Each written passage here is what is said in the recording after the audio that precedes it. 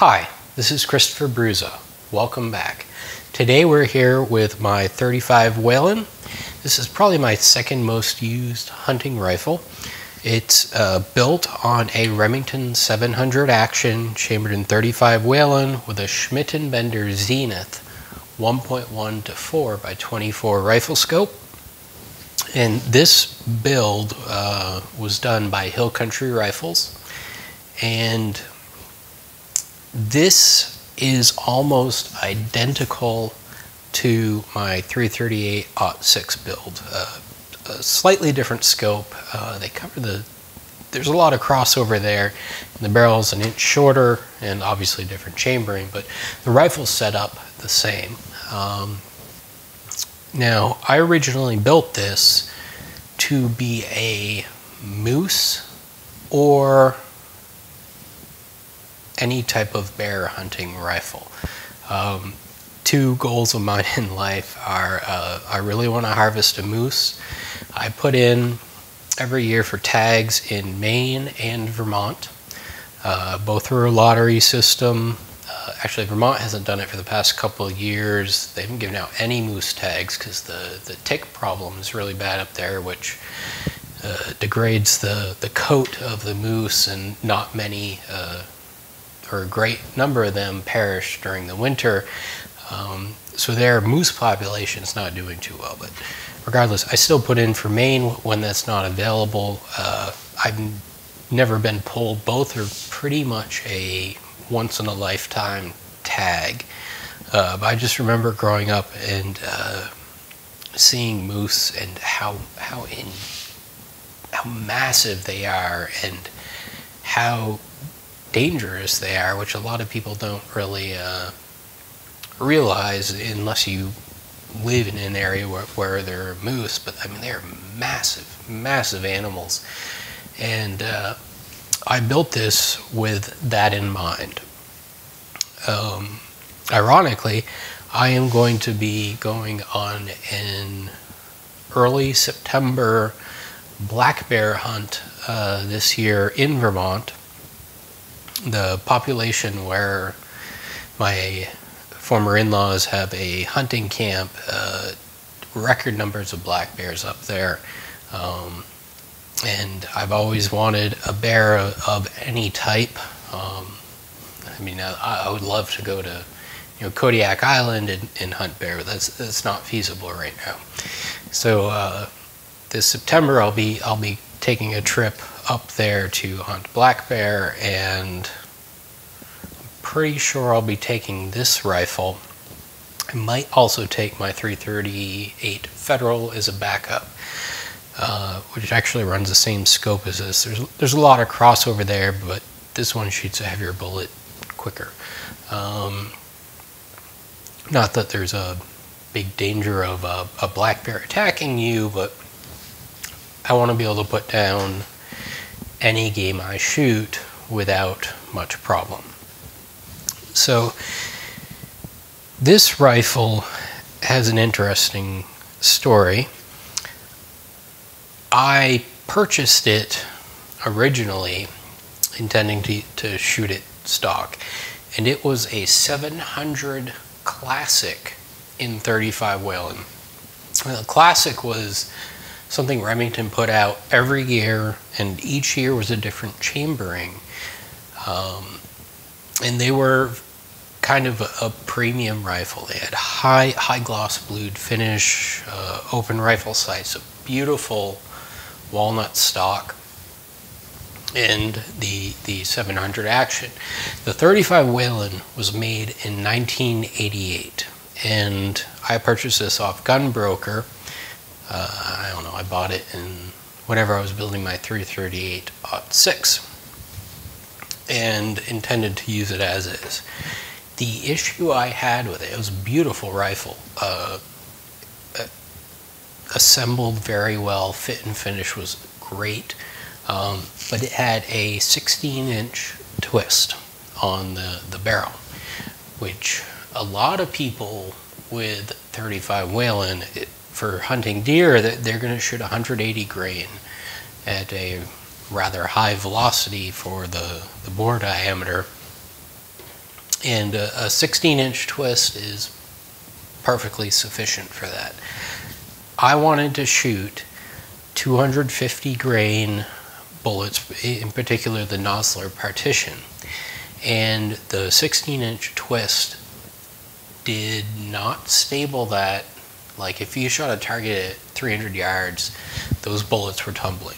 100 yards, you didn't see much, but the groups were not good. So this was when I had sent my 338-06 off to be built, and I thought it was going to come back rather quickly from benchmark barrels. And I originally wanted to have that rifle made by Hill Country Rifles because everything I've bought of theirs is just top-notch, spectacular. So I didn't need this one back as quickly, so I sent it off to Hill Country to be built. I discussed with Matt Bettersworth the intent of the rifle, the specs I wanted, and ironically they turned it around. They had a much longer quoted lead time, but in reality they turned it around way quicker than my 338-06 was. So I had this rifle in my hands before that, even though I sent it out after. Probably should have sent both to them. Anyway, this is a rifle tour. I have ballistic gel ordered to compare 35 Whelen, 338-06, 30-06, and the granddaddy of them all, 300 Win Mag in ballistic gel. You see a lot of ballistic gel tests, but it's all aimed towards self-defense, and I don't necessarily, I generally shoot game. So I want to see what these different bullets, different bullet constructions, and different velocities do in game. I suspect they're all roughly equal. Regardless, with the tours, I start at the back and move our way forward. So, starting at the butt, we have my preferred Pachmayr recoil pad with a 13.5-inch length of pull on the stock. Again, if you watch my videos, you'll see a common theme. We have the Triad Tactical stock pack, which holds 5 rounds in it, and there are little Velcro strips that you build up underneath to get your cheek weld ideal. So I can lay behind this rifle, pull it up with my eyes closed, get comfortable, and over my eyes I'm looking directly through the scope. These are great, and this rifle, as configured, weighs 10.3 pounds without the bipod, and that's including the ammo in the stock pack. There are 5 rounds here, and the 35 Whelen is a fairly large bullet. These are the 250 grain partitions, which I've had good results with any animals I've shot with them, but these are Lapua 30-06 cases that I neck up to 358, or to accept a 358 diameter bullet. So it's a 30-06 case, and one of the criticisms you see about 35 Whelen is this shoulder is rather short. If I were doing this build again, well, one, I haven't had an issue with it, but people say you can have issues with head spacing. To get around that, the easiest thing to do is to build a 35 Whelen AI. That gives it a steeper shoulder, a greater angle on the shoulder to head space off from. I don't know if it's needed. I've actually had quite a few 35 Whelen rifles and never had an issue with them, but knowing what I know now, I'd probably go with the actually improved version. So you get the stock pack. The stock itself is a McMillan Sporter. It's an identical stock to what I have on my 300 Win Mag, and very similar to what, or identical other than the color, to my 338-06. I really like these stocks. The forend is big enough that it feels good in the hand when you're carrying it, when you're shouldering it. It's a big enough stock where it's not like a mountain stock. You can control it easily, and I mean, as I said, it's over 10 pounds, so you can shoot it fairly well, but it's not like a tactical stock. And I like these. My 338 Federal, that's a very, very, very similar stock, but it does not have the shadow line cheek piece that butts out. These do. And the color is McWoody. It's a fiberglass stock, and they call it McWoody. The blended colors they put together resemble a wood stock. It's absurd how many people think it's a true wood stock when I'm shooting it at the range. People will be, oh, that, don't see many people shooting wood stocks anymore. And, well, yeah, you don't, because I'm not. Anyway, this stock has a standard fill, and it came with a sporter, or I ordered it with a sporter profile and Hill Country fitted. They bed the bottom metal, they bed the action, and fit the stock to the rifle. And the fit and finish on this is beautiful. So, stock coming up, we have my traditional PTG stainless steel bottom metal. This is just your general BDL bottom metal, but it's not cast aluminum like comes with the Remington. It is machined stainless steel, or as advertising would tell you, billet, which just means it comes from a block of steel. So the trigger is a Timney 510. It is set at 2 1/4 pounds. It's generally pretty good for hunting. I'm used to shooting a lighter trigger, so for hunting, it's reasonably safe for me. I'm not going to put my finger on the trigger unless I want to fire it. But we got a Timney 510. It's been reliable. I've hunted with this thing in the rain, and no issues. Coming up to the action, because this was originally a 700 Classic. It has a carbon steel action. I typically prefer stainless steel actions, but no issues with this. It's painted Cerakote. It's graphite black Cerakote, so it won't rust, but it's a carbon steel action. Trued by Hill Country Rifles, who built this rifle.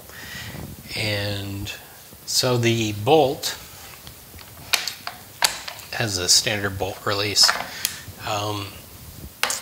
is pretty much original. You've got the original jeweling, as I mentioned, the original bluing up here. The bolt face was trued. The lugs were lapped. The bolt handle was timed. The firing pin is a PTG extra power firing pin with a PTG bolt shroud, and it works well. I generally err on the side of caution with the extra power firing pin. It's probably not needed. I started doing it when in competition I was shooting a GA Precision Crusader, and I was shooting 6.5 Creedmoor, which factory ammo is very good for that, and sometimes with factory ammo I would get a misfire. The firing pin would strike the primer and it would not go off. So I changed to an extra power firing pin, and I do it on everything now. You will notice that this has a Badger Ordnance bolt knob on it, which I like. I like the size. This is not the mini one. I like the size of it, and most of my rifles have this, or 700 rifles have this, and most of them follow the angle of the bolt handle. This one is straight, in theory perpendicular to the bore axis. I actually prefer this. This is the only one I have, but I wish all were like this. When I had the rifle built, because this is not major collectible, but it's a somewhat collectible firearm, I decided not to put a bolt knob on it. Later, using it in the field, I decided, yeah, who cares? Everything else has been changed. Let's do it. A good friend of mine runs Blood Feather Precision in Roanoke Rapids, North Carolina. It's a gunsmith Type 7 manufacturer. Blood Feather Precision, look them up. I believe they're on Facebook, which I'm not, but they're on Facebook, and he does great work. He actually has worked on my X International and everything. Anyway, he has jigs to do them both inline and, I guess, what I'd call perpendicular. And I was up there, and he said, which one do you want? I don't have any like this, so we went with this, and I really like it. I mean, not enough where I would put a new bolt handle on my other rifles, but I really like this angle. For me, it's just functionally very good. Like when you're pulling it back, it forms an angle here, which your finger just kind of fits right into your finger, your thumb. I like it. So coming up, just like my 338-06, because it was built during a similar time, and after the same call to Schmidt Bender, I opted for a 0 MOA scope base. This is the Badger Ordnance M40 scope base. It has two positions for the front ring, two positions for the rear ring, and it's scalloped or relieved here for top loading. The screws are number 8 screws, so when Hill Country did the action, they trued the scope mounting tapped holes to be true with the bore and receiver, and made them larger to be number 8. Above it we have 0.823 inch Badger Ordnance rings.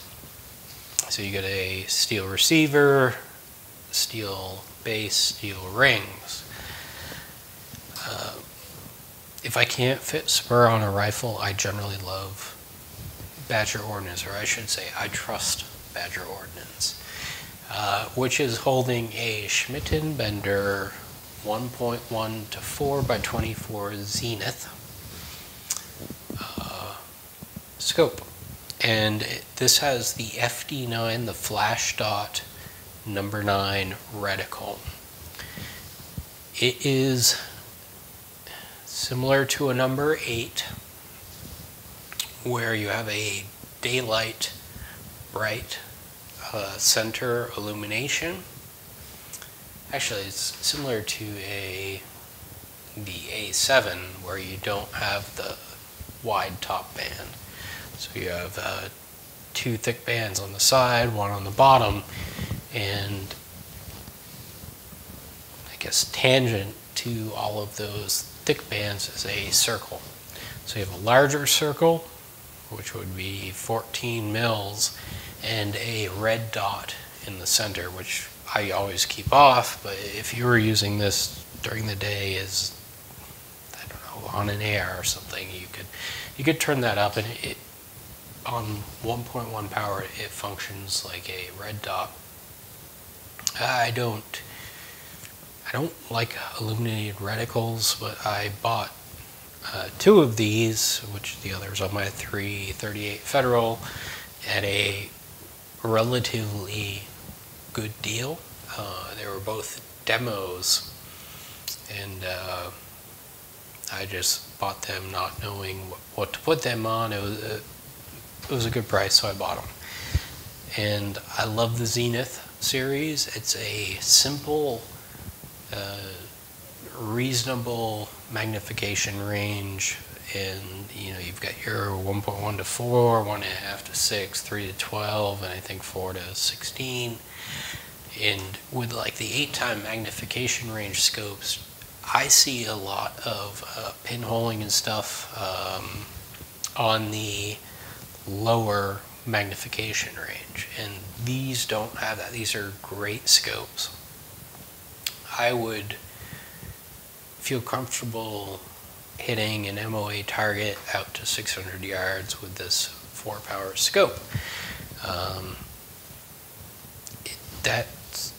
But for quick shooting, like you would have in moose, where you're hunting them in cedar forest or something like that, or potentially bear and thick cover, you pull this up and that round circle just centers your eye on the aiming point.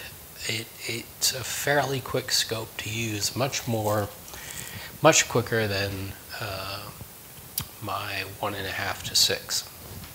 So that's why this is on here. Yeah. Moving up, we have a benchmark barrel. Hill country rifles, they don't exclusively use benchmark barrels, but they use a lot of them, and they suggest them, trust them, and from my experience, they're exceptional barrels. And the whole reason I built this rifle, this barrel has a 12-inch twist, so it stabilizes 250 grain bullets. I could probably stabilize 300 grain bullets as well, but the 250 partitions, this barrel works great for them. I hemmed and hawed as to how long to go. I don't remember the original barrel, if it was 22 or 24. But I had settled on my 338-06 being 22, and this being a larger bore, which generally it can obtain velocity better with a shorter barrel than in comparison to a smaller bore. I opted for 21 inches. This is a recessed 11-degree crown. I like to see recessed crowns on all of my rifles, in particular hunting rifles, because you generally don't have a muzzle device on them. So it's an 11-degree crown, 21 inches. I am shooting, I'm not super happy with the powder I've been using in this, which IMR 4064, but I'm planning on changing powders for this hunting season. Regardless, in the past I've been shooting 250 grain partitions in the low 2500s, like 2514 to about 2528, depending on temperature when I chronograph, stuff like that. And the one deer I have shot with this was maybe 40, 50 yards. It was a doe, it was a mature doe. When I opened her jaw up to look and try to age her, she had very, very little teeth left. This rifle and bullet combination, where I shot her, there was a lot of internal items left on the ground. Bone, a bunch of just tissue, meat, all sorts of stuff. The exit wound wasn't particularly large. It wasn't like shooting something with a Nosler ballistic tip, which I've had poor luck with. But the exit wound like that, and a insane blood trails, like Niagara Falls of a blood trail. I did not hit her heart. It was a double lung shot, but it did the job. She ran 25-30 yards and just keeled over, kicked a few times, and that was it. The reason I was hunting with this that day was it was the day after opening rifle season, and I hunted with my 338-06 on opening day. Climbing out of my tree, I generally put it over my back with the sling coming down. I use a climbing tree stand, and when I jumped out, the bottom was a little higher, or closer to the top than would be ideal, and my foot got hung up. I went back, and the muzzle went into the soft dirt. So rather than take the day off and visit the range, or walking into my land, which I don't like to do, I don't like to shoot when I'm going in hunting, rather than confirm zero, I took this rifle out, and that's generally when I would use this. It would be my second go-to rifle. So if it rained the day before and everything was just wet and I wanted to spray it down with oil to prevent any rusting, not that Cerakote rusts, but you get chips that'll rust and stuff like that. It's typically when I would use it. Probably got carried 10-15 times a season, and sometimes I just take it for the fun of it.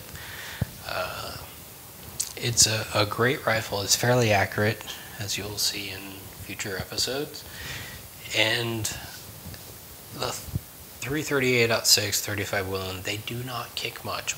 Personally, I perceive less recoil with them than I do the 30-06. And I'll be taking this black bear hunting this year, and I am sure if I pull the trigger, it will do the job very well. Please like, subscribe, and share. It helps immensely, and I truly appreciate you watching. Until next time, enjoy.